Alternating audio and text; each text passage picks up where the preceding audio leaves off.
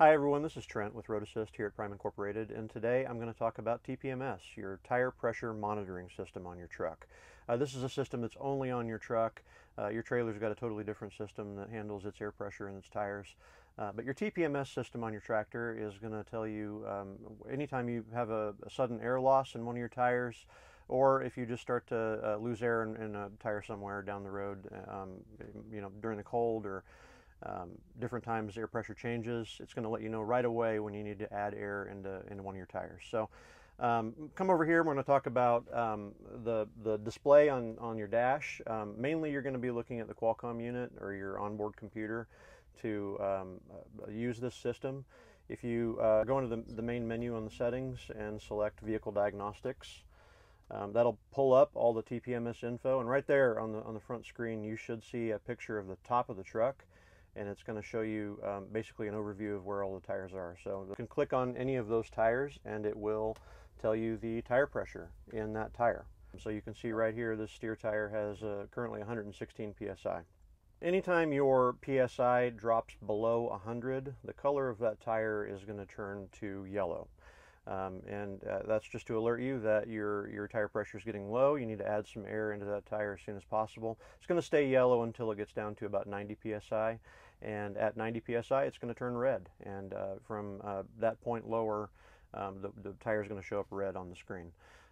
Below 90 psi you need to get air in that tire immediately. It's dangerous to run the tire that low on air. You're going to get irregular wear on the tire very quickly. Your fuel mileage is going to drop really fast.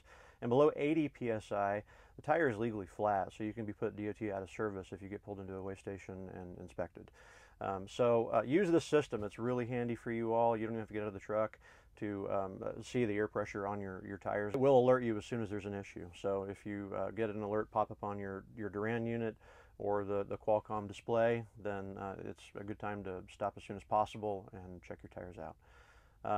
I want to quickly mention also the system that we've got on the trailer.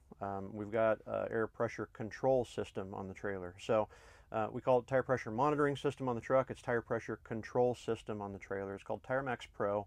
And the T.P.M.S Pro system is designed to actually monitor and control the air pressure in your tires. The main thing that you need to be aware of on your tire pressure control system on the trailer is the light, the monitoring light. The monitoring light is going to pop on anytime we have a constant air leak on the trailer. So if you start to leak air for more than 2 minutes, that light's going to pop up on the front corner of the trailer and let you know that there is an air leak somewhere on the trailer. Most commonly when you have an air leak on the trailer, it's one of the tires. You picked up a nail in a tire somewhere. So we typically refer directly to tires and check those first. Make sure you don't have any leaks there. But if we don't have a leak on one of the tires somewhere, we could still be triggering that light with an air leak anywhere else on the trailer. So keep that in mind. Thank you all. Stay safe out there.